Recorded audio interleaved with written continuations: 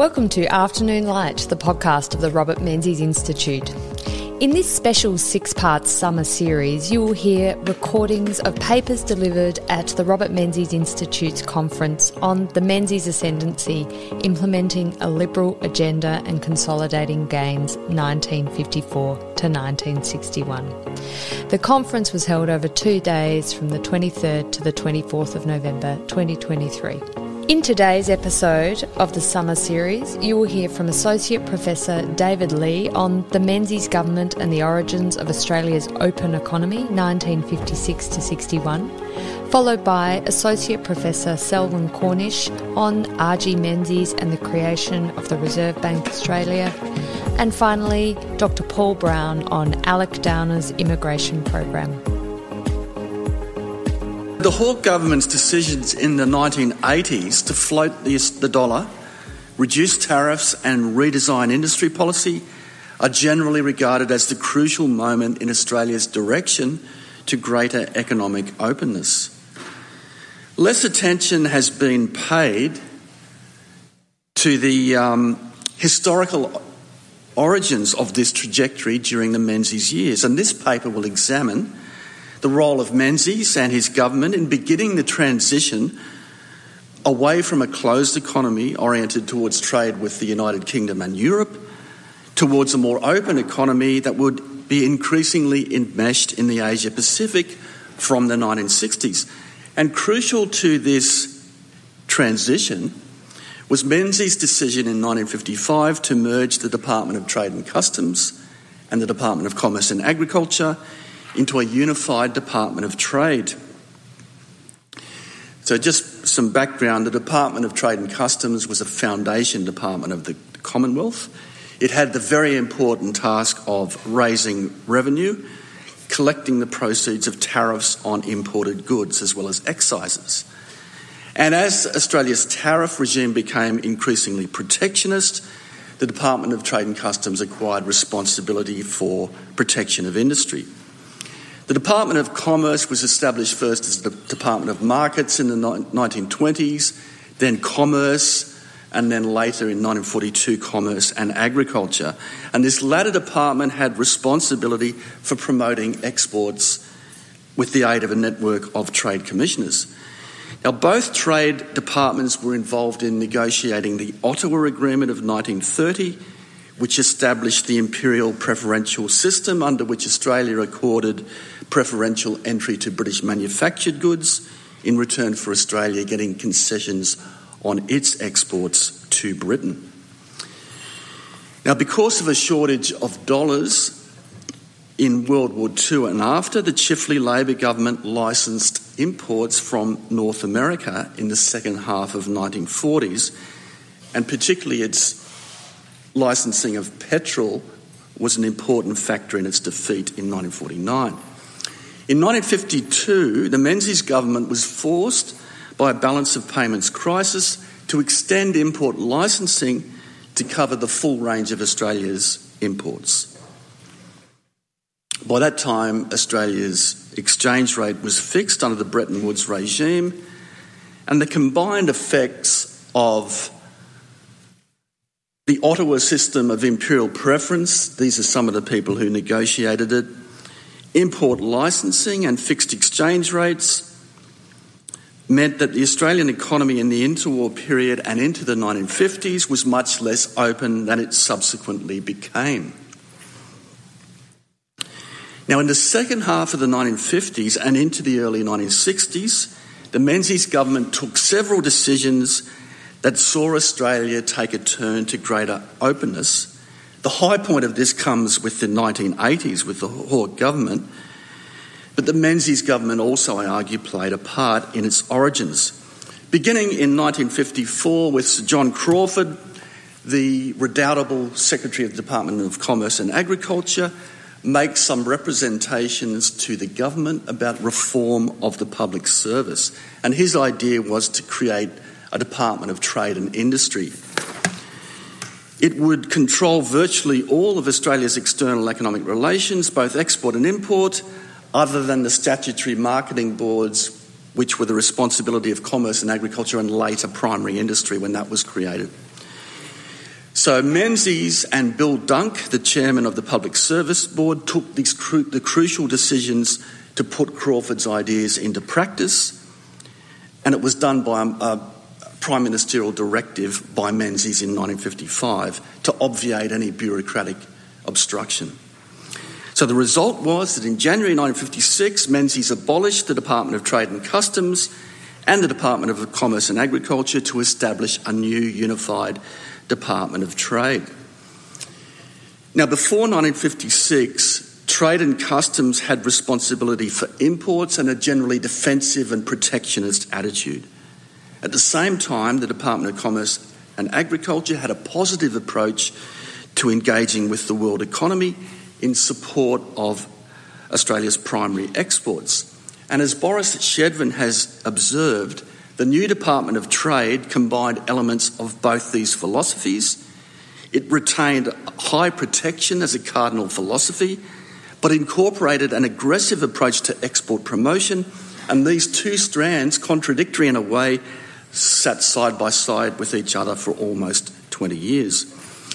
Now, one immediate effect of these machinery of government changes was that it facilitated John McEwen, the Minister for Trade, and his new Secretary, John Crawford, to negotiate two major bilateral agreements.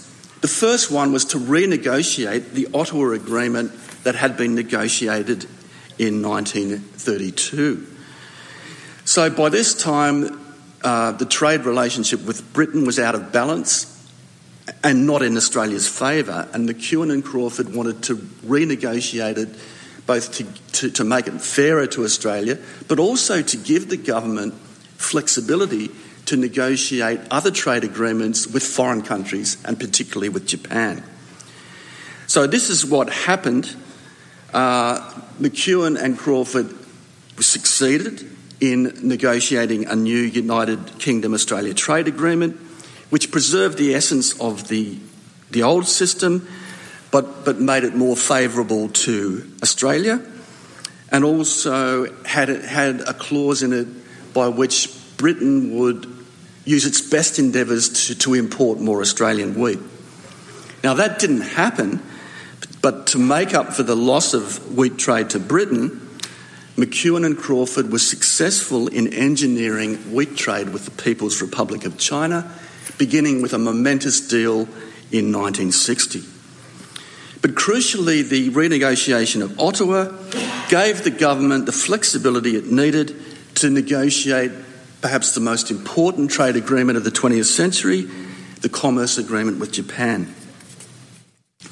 That was the reverse of the British agreement in the sense that the trade relationship was overwhelmingly in Australia's favour, and Australia was discriminating against Japan in a way that posed risks, maybe that Japan would eventually retaliate against Australia's very important exports like wool and wheat. McEwen and Crawford didn't want that to happen, so they convinced Menzies to authorise negotiations with Japan, which led to this momentous Commerce Agreement of 1957, under which both countries extended to each other most favoured nation treatment in tariff and import licensing, while still retaining imperial preferential trade. Now, this is significant because within a short space of time, within about a decade, Japan overtakes Britain as Australia's most important foreign market. Now, the other major change in the direction of greater openness comes with the Menzies Government's decision in February 1960 to abolish import controls. And in this decision, the Treasury and the Department of Trade were key players. Treasury was pushing to get rid of import licensing, particularly from 1959 as a counter-inflationary measure. The Department of Trade, which had the job now of implementing import licensing, and this was one of the reasons why Menzies created the Department of Trade, because he didn't trust the Department of Trade and Customs to be able to adequately administer import licensing. He wanted McEwen and Crawford to do it. Now, McEwen and Crawford took a more cautious attitude towards this crucial decision to get rid of import licensing. But by the late 1950s, import licensing was becoming increasingly politically unpopular. Retail and business leaders were complaining about it, and there was a degree of corruption evident in its administration. So it's really politically unpopular. It's bringing heat on the government. The Treasury is pushing to get rid of import licensing, but Treasury wants to keep flexibility, to have import licensing as an economic lever in case the balance of payments gets out of hand. So eventually, McEwen, perhaps tired of the political headache it's given him, agrees with Menzies and the Treasurer Harold Holt to take the decision to abolish import licensing. And so this decision is taken in February 1960 against the advice of John Crawford, who's by this stage transitioning out of the public service and into academia. With Crawford out, McEwen agrees to go along with the decision. So this decision is taken in February 1960, and John Stone, a Treasury official then, said this about the decision. He said the decision to get rid of import licensing was part of a process dealing with a sort of inflationary upsurge that began to occur in 1959 and led to this decision in February 1960 to abolish almost at a stroke import licensing in order to basically make goods more freely available and hence to cut back the inflationary consequences of the kind of protectionism involved in that import licensing regime. And in the 50s, import licensing was the more important protection measure than the tariff. After 1960, the tariff regains that position. John Stone goes on to say, I think it was one of the most important decisions in the post-war period because it really was a kind of watershed in putting the war behind us. It might seem strange putting the war behind you after 15 years after the event, but that is actually what happened. So abolishing import licensing was a brave decision, rather like the decision of the Hawke government to float the dollar in 1983. And both decisions resulted in economic trouble for the governments which made them. Hawke's government oversaw a precipitate decline in the value of the dollar, while the Menzies government, as Crawford and others predicted would happen, oversaw a balance of payments crisis that had to be addressed by drastic credit squeeze measures. And these credit squeeze measures were one of the factors that led to Menzies' near defeat in 1961, which we've heard about already. But again, one of the consequences coming out of the credit squeeze crisis was government searching for all possible means to increase exports. And out of this casting around for ways to increase exports were decisions to end the iron ore export embargo in 1960 and to subsidise Australia's coal ports.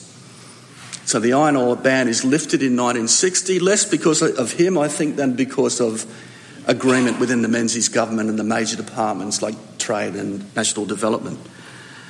And also to subsidise Australia's coal infrastructure in ports like Balmain and Newcastle and Port Kembla and also Gladstone in Queensland.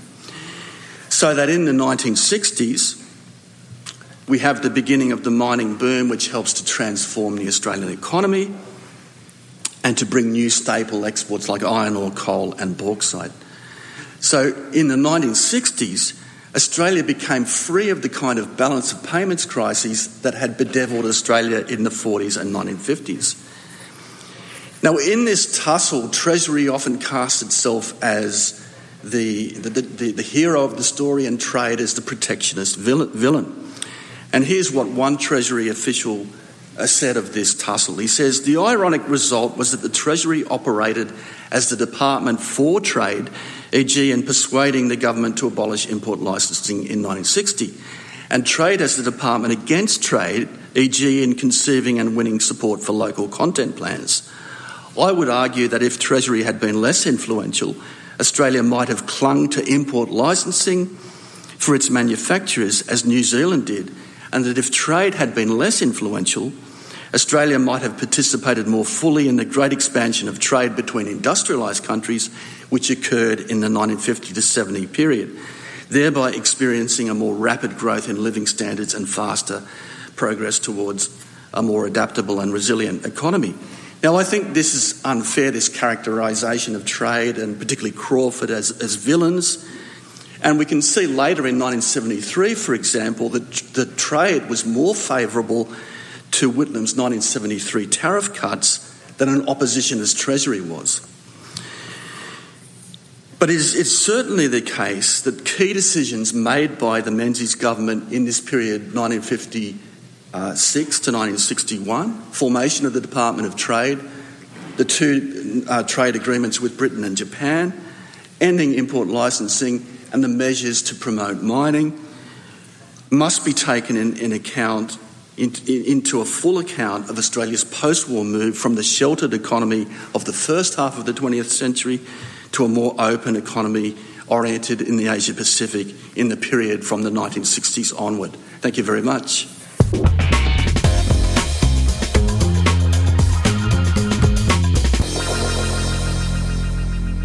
My paper concerns the decision by the Menzies Government in April 1957 to separate the commercial and central banking functions of the Commonwealth Bank.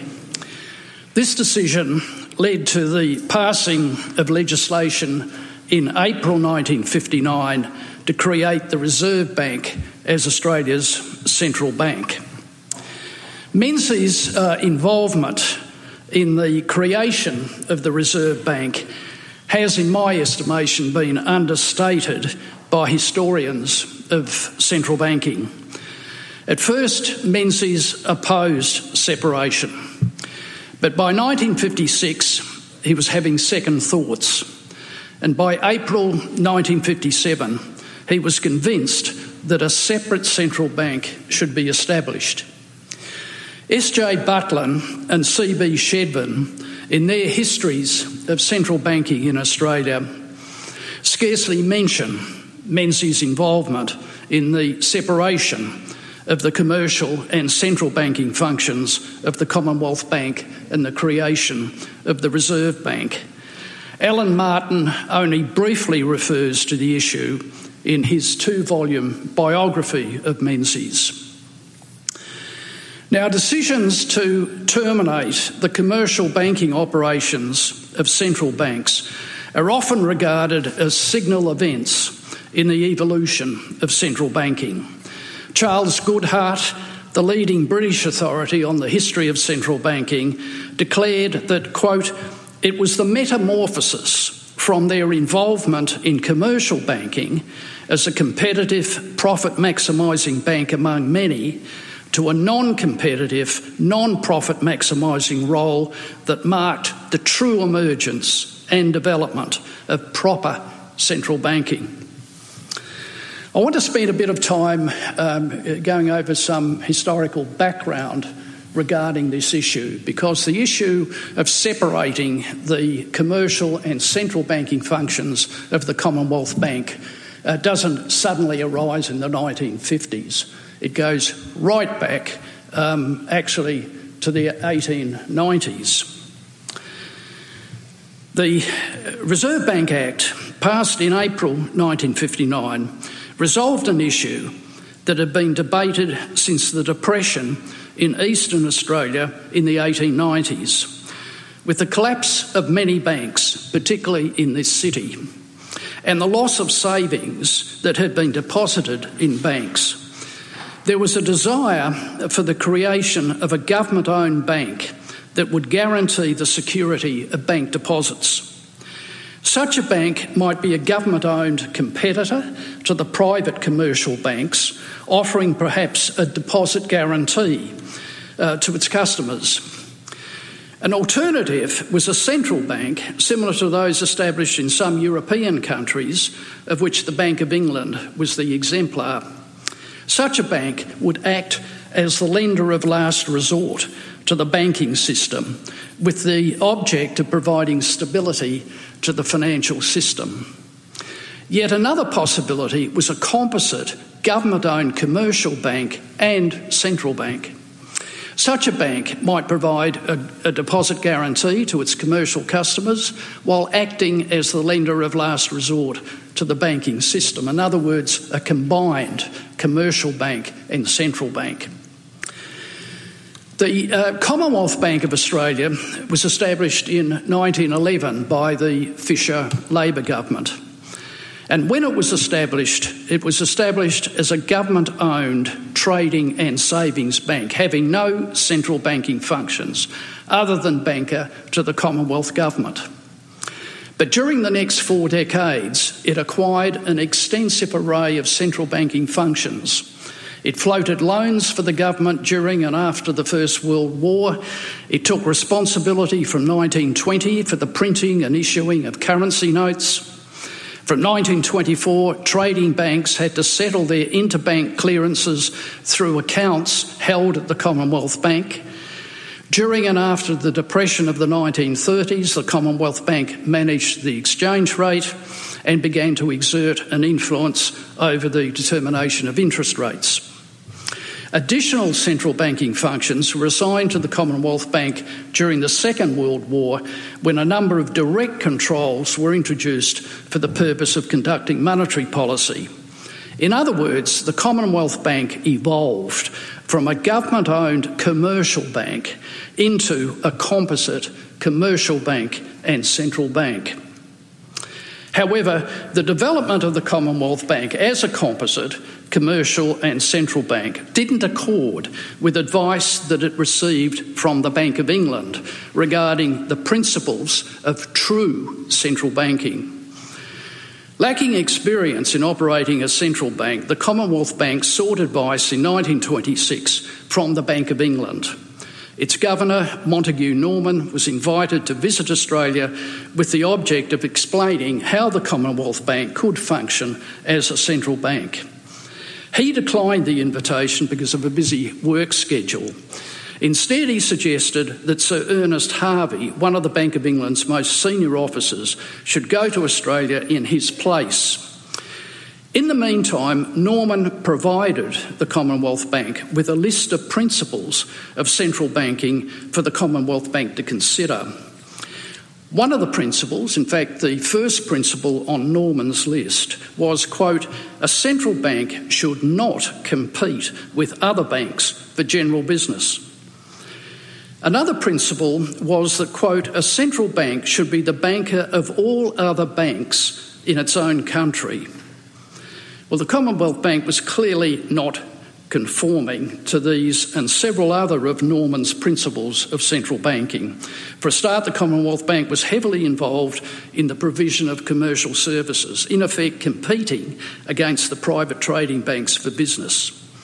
Nor was it acting as a banker's bank.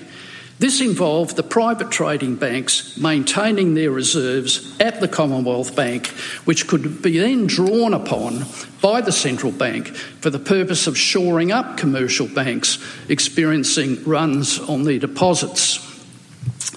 Harvey arrived in Australia in 1927 and spent much of his time discussing with the government, including the Prime Minister and the Treasurer, senior staff of the Commonwealth Bank, private bankers, business leaders and state officials, how the Commonwealth Bank could function as a central bank. In an address to the Victorian branch of the Economic Society of Australia in April 1927, he asserted, quote, that the first object to which a central bank's efforts should be directed is not the making of profits, but service to the country. It should refrain from doing any business capable of involving it in liabilities which may restrict its freedom of action in the discharge of its true central banking functions. He agreed with Norman that, quote, a central bank should not ordinarily compete with the trading banks for general banking business. And he insisted that, quote, the trading banks' reserves should stand to their credit on accounts opened by them with the central bank. After Harvey left Australia, the Commonwealth Bank engaged in negotiations with the private trading banks. A topic of conversation was that the trading banks should maintain their reserves with the Commonwealth Bank as the central bank. But the banks refused, arguing that the Commonwealth Bank, being their major competitor, could not be trusted with their reserves. It was likely, the banks contended, that the Commonwealth Bank would use the reserves to compete against them.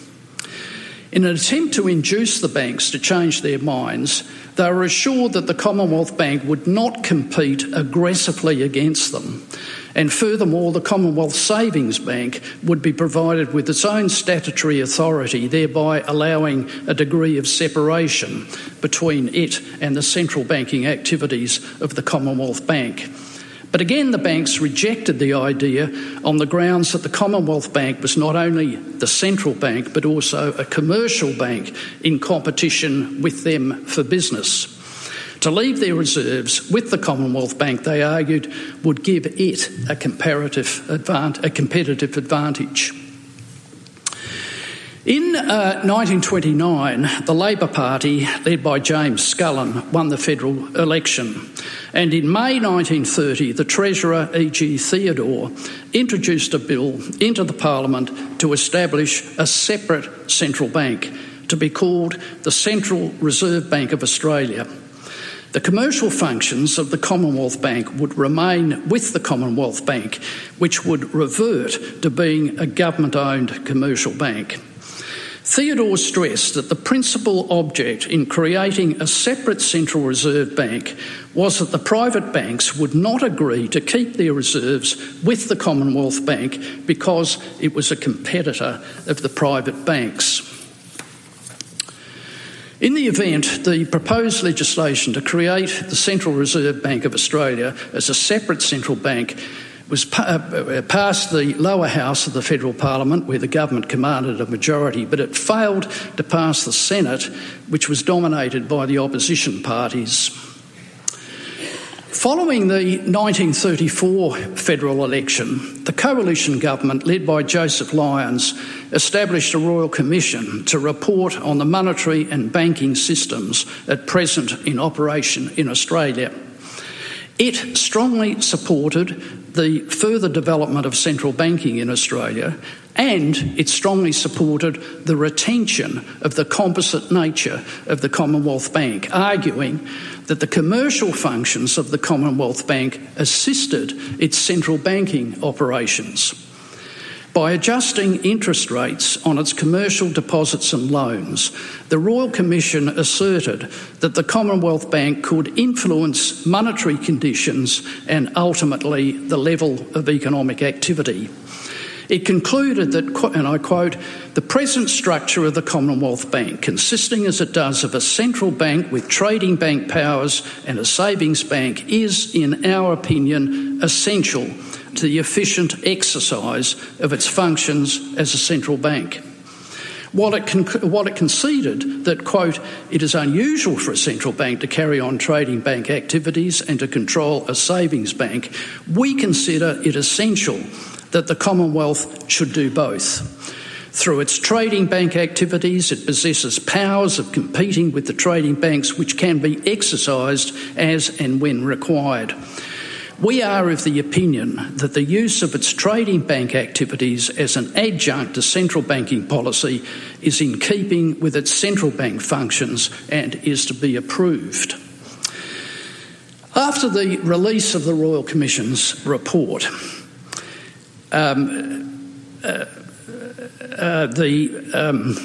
the government engaged in consultations with the private banks to try and get them to leave their reserves on deposit at the Commonwealth Bank. But again, the banks refused on the grounds that the Commonwealth Bank was not only the central bank but their major competitors. When the ALP came to office in October 1941, It didn't bother to seek the approval of the private banks to maintain their reserves at the Commonwealth Bank. Instead, it invoked the special wartime provisions of the Australian Constitution to force the banks to lodge up to 100% of the increase in their assets in special accounts held at the Commonwealth Bank. This and other direct controls, including interest rate controls on bank deposits and loans, and controls limiting bank lending, were continued after the war through the 1945 Commonwealth Bank Act and the 1945 Banking Act.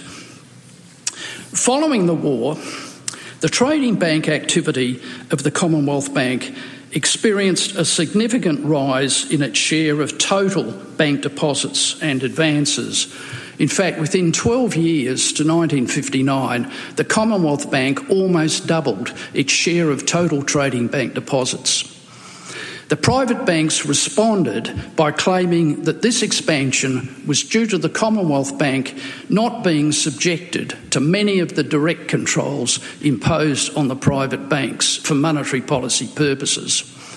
The special accounts procedure in particular, but also interest rate, lending and liquidity controls.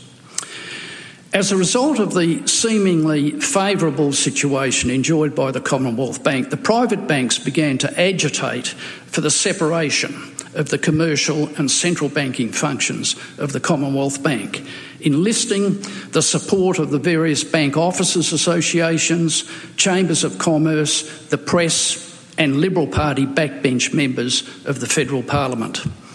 The Commonwealth Bank, led by its Governor, Dr H.C. Coombs, strongly resisted calls for separation, arguing that the commercial operations of the Commonwealth Bank strengthened its central banking responsibilities, quoting the 1930s Royal Commission to support his case. As the calls for separation grew louder through the early 1950s, Coombs advised the government that the commercial activities of the Commonwealth Bank could be separated from the central banking functions without the total separation of the bank's commercial and central banking functions. The trading bank function, for example, could be provided with its own body corporate and general manager, with the Commonwealth Bank retaining its single board of directors and common staffing arrangements.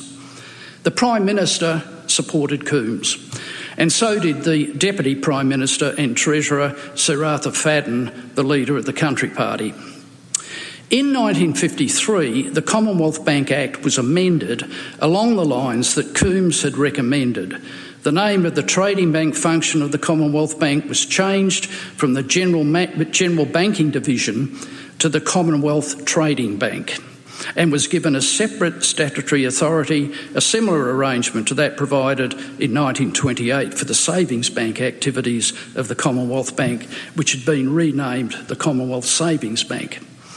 Steps were also taken to ensure that the Commonwealth Bank was subjected to the same direct controls as the private trading banks, including the special accounts procedure. With these developments, it was argued that the private banks could no longer legitimately claim that they were being subjected to unfair competition by the Commonwealth Bank.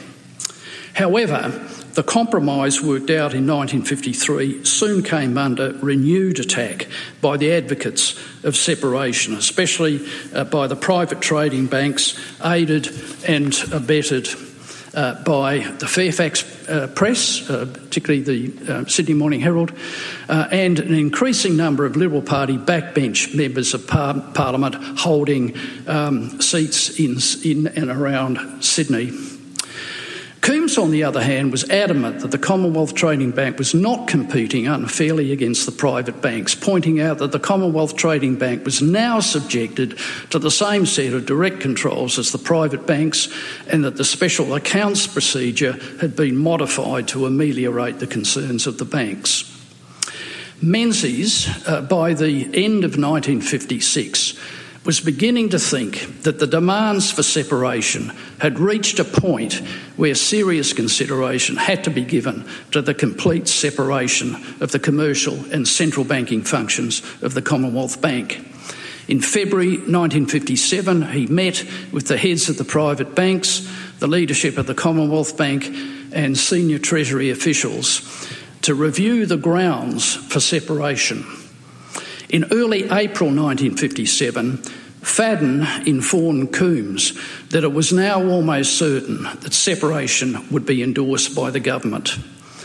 While Menzies, according to Fadden, agreed that, and I'm quoting Fadden, agreed that it would be in the best interests of all concerned that there should be no new banking legislation, he was certain that it was not practicable to have this view accepted by the Cabinet or the Liberal and Country parties, and that for him, the Prime Minister, to express this view publicly or in a way which would become public would split the Liberal Party and irreparably damage the government. Fadden added that he, the Prime Minister, was convinced that, and I'm quoting Fadden again, that the Prime Minister was convinced that unless there was a separate board for the Commonwealth Bank and Trading Bank, the advocates for separation would not believe that effective action was being taken and that the issue would remain a source of dissension. At a Cabinet meeting on the 3rd of April 1957, there had been general, though not unanimous, support for separation. It was agreed, however, that the Prime Minister should make the final decision. At a subsequent Cabinet meeting on the 9th of April, the decision was taken to proceed with separation. And the following day, Menzies issued a press statement outlining the government's proposals, including the creation of a separate central bank. The legislation to create the Reserve Bank was introduced into the Parliament in late 1957 by the Treasurer, Sir Arthur Fadden. It passed through the House of Representatives without great drama, although the ALP opposed all 14 separation bills, largely on the grounds that separation would weaken the Commonwealth Bank. But the coalition parties lacked a majority in the Senate. This became clear when the two Democratic Labor Party senators and the single Queensland Labor Party senator announced that they would be voting with the ALP to oppose separation. This meant that the government and the combined opposition in the Senate, the ALP, the DLP and the QLP, now commanded an equal number of votes, the government and the combined opposition. And of course, a tied vote meant a negative outcome, and the legislation failed to pass the Senate in late 1957 and again in early 1958. The government could have sought a double dissolution of the Parliament, but a general election was due by the end of 1958, and it was decided to wait until the election at the end of the year. The election held in December 1958 resulted in majorities for the government in both houses of Parliament, a stunning victory for the coalition parties. Fadden chose not to contest the 1958 election, to retire at that point, and was replaced as Treasurer by Harold Holt, who introduced the banking bills that had been presented to Parliament in 1957 and again in 1958, and the bills were approved by both Houses of Parliament in April 1959. But because of the amount of administrative work that still had to be undertaken, including the division of staff and physical assets between the Reserve Bank and the Commonwealth Banking Corporation, it was not until the beginning of 1960 that the separate institutions began operations. The Reserve Bank opened for business on the 14th of January 1960. Now, assessments of the outcome of separation were largely positive. S.J. Butlin later wrote that, quote, the Reserve Bank modified and improved its techniques and its use of them, free of recurrent embroilment in fights over its existence, structure and role. C.B. Shevin concluded that the beneficial effects of separation exceeded expectations. Almost immediately, banking disappeared from the political agenda. Even the Labor Party soon came to accept that separation had not diminished the central bank's power and that no benefit could be derived from reintegration. As for Coombs, he admitted that, and I'm quoting from his autobiography, the change brought me relief from the problems of reconciling different, if not conflicting, purposes. It meant that a source of irritation between me and my colleagues on the one hand and our banking clientele on the other was removed. And to be truthful, its removal was followed by a significant improvement in our working relationships with the private banks. I was able to devote my whole energies to central banking issues. Well, to conclude very briefly, several forces were responsible for the separation of the commercial and central banking functions of the Commonwealth Bank. The private trading banks were relentless in their determination to see the separation of the Commonwealth Bank's commercial and central banking functions, arguing that they were experiencing unfair competition because their major competitor, the Commonwealth Trading Bank, was part of the same institution as the nation's central bank. The leading newspapers, especially the Sydney Morning Herald, supported the trading banks and their case for separation. Several backbench members of the Liberal Party, particularly those with electorates in and around Sydney, were also influential advocates of separation. The Bank of New South Wales was a heavy promoter of the criticism of the combined central banking and commercial banking functions of the Commonwealth Bank. Menzies' role in the government's decision to support separation was crucial.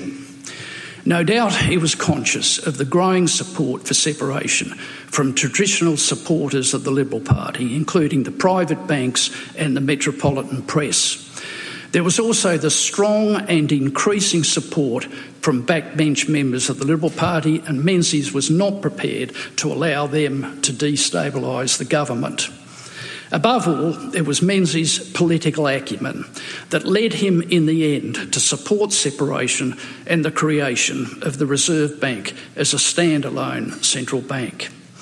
In a broader sense, it seems that Menzies believed that history was determined principally by the ideas and actions of individual men and women.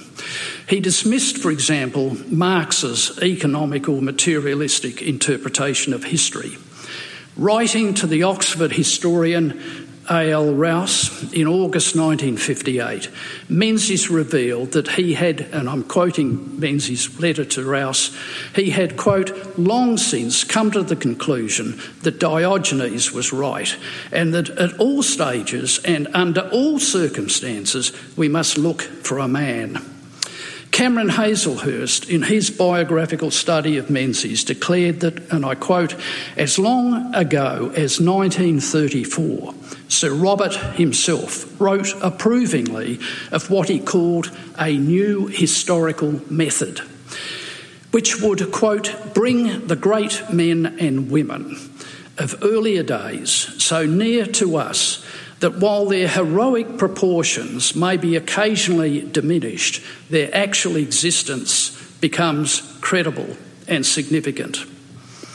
In the case of the separation of the commercial and central banking functions of the Commonwealth Bank that happened at the turn of the 1950s, and hence the responsibility for creating the Reserve Bank of Australia, the man, it would appear, was Menzies himself. At least that's my interpretation.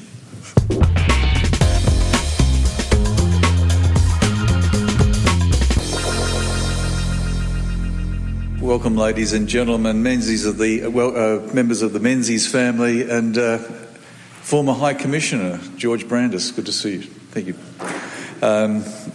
This quote I'm going to put up on the board. I would ask you just to read it and just think about it for a minute and ask yourself the question, maybe who said this, because it's critical to my talk today.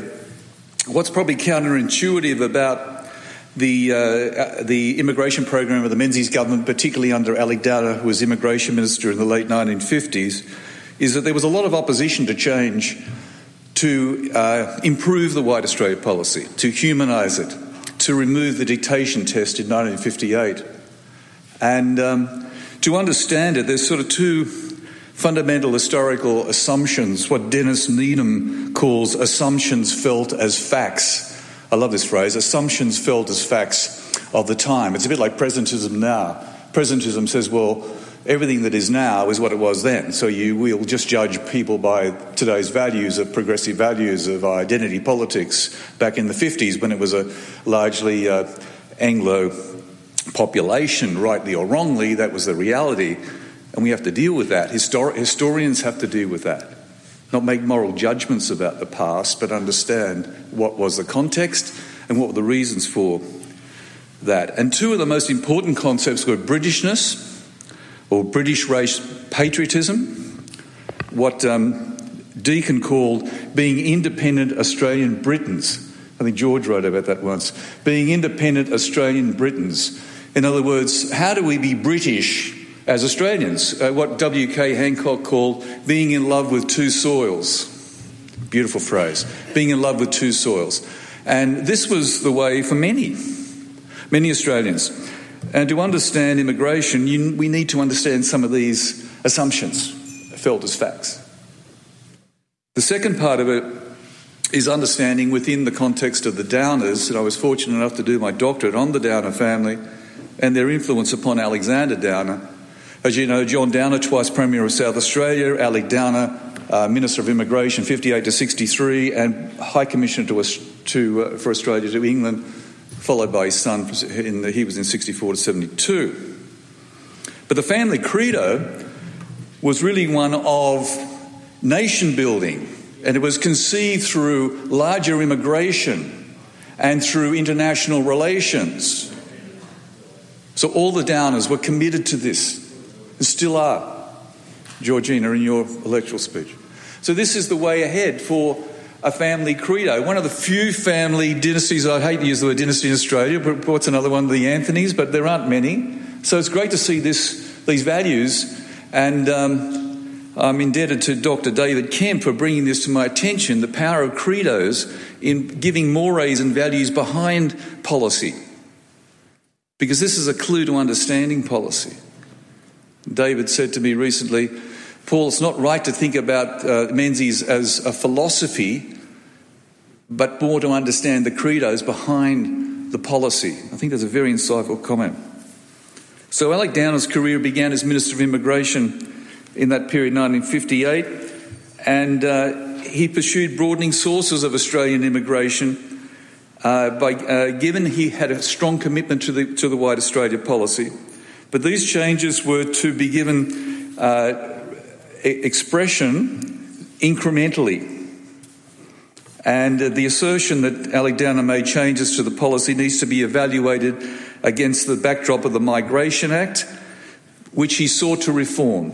He didn't want to remove the White Australia policy, but he wanted to get rid of the archaic mechanism of the dictation test, which said that unless you were able to speak English, basically, you couldn't come into the country, which is morally repugnant, I think, even today. So he said, we can't have this. We must remove this archaic mechanism. Evatt said at the time, we must keep it in reserve. And I'll show you a quote. So this quote here, which we're looking at here, is by Leslie Halen, who worked with Chifley in 1946. He went to Norway because they wanted blondes first. There was an academic article called Chifley Preferred Blondes. I think that's a great title for an article. But basically wanted Norwegians, Northern Europeans. We couldn't get them, so we had the Southern Europeans come. But this statement here shows the reversal of the Labor Party. This is like Leslie Halen saying that British migrants are preferable at all times.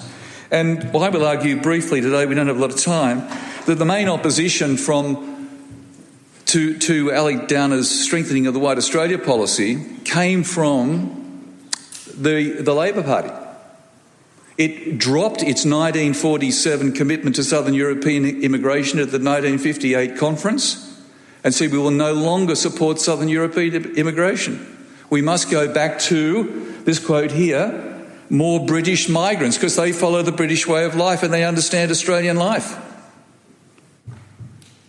No, I didn't know that till I started researching it. Why aren't we told these things? Why aren't we told that the Labor Party dropped what Chifley had made famous for the Labor Party, that is to broaden beyond the British migrant source to Southern Europeans and provide alternative sources for the growth of Australia to build a big nation? Now also, within the Act, Alick Downer sought to change a lot of the anomalies, such as what is known now as the Emigration Act. If you were an Australian Aborigine in 1958, you could not leave the country without the permission of the government. Consider that for a moment. If you're an Indigenous person, you could not leave the country without the permission of the government. And Downer abolished that. What do you call that? I don't know. It's a progressive conservatism, or is it a change being studied to being authorised by the community? Because what's so paramount in understanding, I believe, Menzies and Downer and change in this period, this long period of government, is they would not make changes until they were authorised by the community elections, which is the model for Burkean conservatism, which is the model for sustained success of the Menzies government, because he didn't move ahead like Whitlam too far ahead of where people were. And you make changes incrementally. So what you do is you make reforms, and the reforms that were made in areas, and those present will know how this works, by allowing Asian immigrants to come into the country through ministerial discretion. Now, there were several conservatives, including Billy Snedden, that said we don't want just ministerial discretion. If we're going to have qualified Asian people coming into the country, such as doctors and others, we need to put this into policy. We need to make this clear. But they wouldn't do it. Neither party would do it. Because, and this is the other side to this, both Menzies and Downer were committed to the White Australia policy. Everyone was. It was only the intellectuals and certain immigrant groups within the radical left elites of probably universities like this that were not going to go along with the White Australia policy. So how do you change things? You do it incrementally. You introduce small things, and then when the change comes, such as when Harold Holt in 1966 allowed non-Europeans in for the first time, sort of made sense because it had been gradually being introduced, small changes, incrementalism. Incrementalism is authorisation and inevitably builds a stronger policy. Also, there were provisions within the Migration Act that Downer removed, such as if you were suspiciously given a title of someone that should be removed, a bit like today, you were put in prison, you were incarcerated. Now, Downer had spent 5 years in a Changi prisoner of war camp. He said, we're not having this. So he made detention centres the way to do it, got rid of prisons. Humanised. This is all humanising the policy, legitimising the policy. And it's probably, in talking about Alick Downer, Georgina, it's probably a regretful thing to say that those years didn't help him in his service to Australia. He died a relatively young man in 1981, giving service to his country in Changi would have taken everything out of him. When he returned as from British High Commissioner from 64 to 72, and I do find this a funny phrase because we could talk about this in another paper, Zach, about the fall of empire and the collapse of the Menzies relationship with England in the 60s, was that the Conservatives called Alick, because he was so much in love with two soils, a violent Anglophile. He was described as a violent Anglophile because he loved the country so much. He was more conservative than the Conservatives. And that happened with a lot of Australians. A lot of Australians just could not see the end of empire. Alexander Downer describes him as a son of empire. So all these different legislation acts that we see moving forward helped to change a lot, if I can read my own quotes, of the reaction. Even the Murdoch press. Now, the Murdoch press in the 60s was actually pro-introduction of Asian immigration. Murdoch changed, a bit like the Democrats and the Republicans in the 30s in the United States, from being a progressive to a conservative. Now, this quote here from Down himself, in 1963, a section of the press fanned a campaign for an annual quote of Asian people. Newspapers such as the Melbourne Herald and those controlled by Rupert Murdoch constantly criticised my refresh with strong cabinet concurrence to countenance such a dreadful expedient. In other words, I'm not going to allow Asians into the country. So this is a very complex issue. Migration Act of 1958 reforms to strengthen it. This is my argument. Both Menzies and Downer were reforming to strengthen the policy because they felt that Australia had become under ridicule internationally, and they wanted to improve the appearance of the policy to make it more humane and to make it more acceptable. This is complex. Did they want to get rid of it? No, they didn't. There was such a bipartisan commitment that even at the time they had different officials, such as Secretary Hayes was very concerned that all these changes would produce outbursts of criticism. Gwenda Tabbin argues that the strength of Downer was to make these issues more public, however, that he brought them out into the open to discuss. What was done previously by ministerial discretion surreptitiously, so no one knew. There were Asian doctors coming into the countries in the 50s. There were Asians entering, but it was never, ever discussed because the people such as Secretary Hayes of the Immigration Department regarded it as so politically damaging that they would not tell the public what was actually going on. In fact, Downer in the bill in 1958 says this: the purpose of the bill is to consolidate and amend Australia's immigration statutes. It has nothing to do with government's current immigration policy.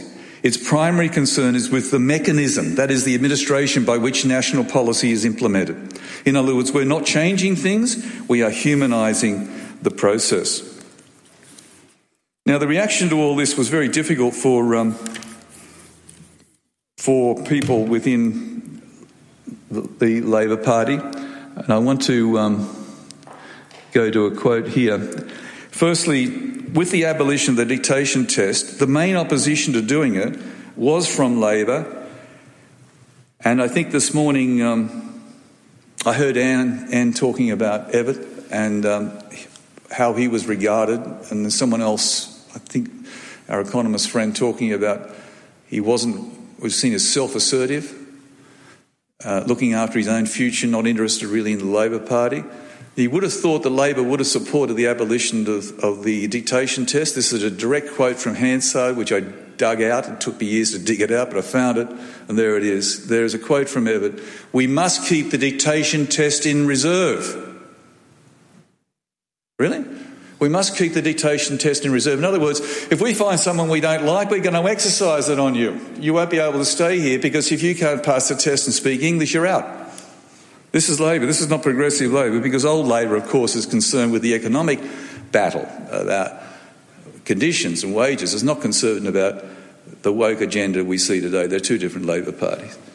But this is quite a problem, and it's counterintuitive to understanding the struggle that Alick Downer had in getting his legislation through. Because what happened was that Southern European immigration was being rejected by the Labor Party in 1958 and wanted to return to the previous situation. This is Clyde Cameron. Read this quote. Clyde Cameron, I'll let you read it because it's a bit hard from where I'm sitting, but he said that we are no more are going to allow anybody who's not British than the Poles would allow people who weren't Poles. Clyde Cameron. So this is the British way of life, is the way of life we must have in Australia. We don't want any exceptions to this. He said we don't want polka dancing Central Europeans here. This is Labor in 1948, the opposition. Have you heard it before? When I wrote this, a Labor professor said to me, I've never heard it before. And he's probably the premier Labor historian in the country. You wonder why we don't hear these things. Well, who's writing the history? Who's winning the culture wars? Who's writing our cultural civilisation? Are our children reading this in schools today, like we heard that brilliant fellow this morning? These are very important matters. They're critical to understanding our heritage and why people stand for a different way. But that quote from Cameron, all we do is ask that it should be implemented. The British way of life in its entirety, and on other occasions appeal to the Minister to ensure that migrants would be allowed into the country who were ignorant of what comprises the British way of life. So this is Britishness. Britishness knew no political party. As my supervisor, Professor Greg Mellish, taught me very early, Paul, Britishness is on both sides of the fence, and it's a very powerful force within policy. So, to sum up, the reactions to the policy, to the Migration Act, to reform, to change, to improve, were very difficult for Alick Downer. The bill was passed. He received criticisms, but later when he wrote his reflections before his death in 1981, he said, "I'm proud of the way that I've grown a greater Australia. Nation building is in my family's blood, and it will remain the purpose of my administration." Thank you very much. That's it for this week's episode of Afternoon Light, the podcast of the Robert Menzies Institute. Please make sure to subscribe and catch up on our latest online content on our website or on Twitter, LinkedIn or Facebook.